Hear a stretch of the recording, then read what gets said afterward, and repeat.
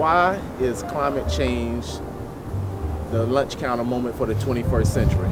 Peace be unto you, Allah Afia and Osio. Climate change is the lunch counter moment of the 21st century because the young people now will have that as its greatest challenge. But we need everyone on earth to come together to deal with the issues of climate change because we live on earth. And the Father Sky and the Mother Earth is our heaven. And if we don't take care of it like the Garden of Eden, we have no place to live on earth and we're dead. All creatures are die. Human beings, animals, insects, everything will die. And that's what's happening on our planet now. So we need a resurgence of those who are going to be the caretakers of our Holy Mother, the garden, which the Yoruba call Allah, the black earth. They say Allah rules the world because Allah is the world. A-L-A, Black Mother Earth. How do you see the role of hip-hop and culture in the climate change movement?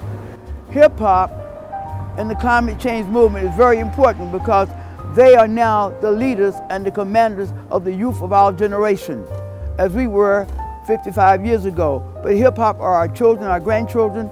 It's a force that's around the world, it's universal. So it's important that our young people get involved with this moment of freedom to help protect the climate we live on. We'll be gone in a couple of years, but the future belongs to the children of hip-hop. Do you know anybody that has asthma or deals with climate change? Yes, sir, I do. Her name is Victoria. Her father's name, William DuCarmo in New Bedford, Massachusetts, past president of New Bedford NAACP. I have another friend whose name was Michael. Michael committed suicide over 20 years ago because he had asthma so bad he couldn't breathe. And so he took a gun and shot himself to death. This is why we must have clean air.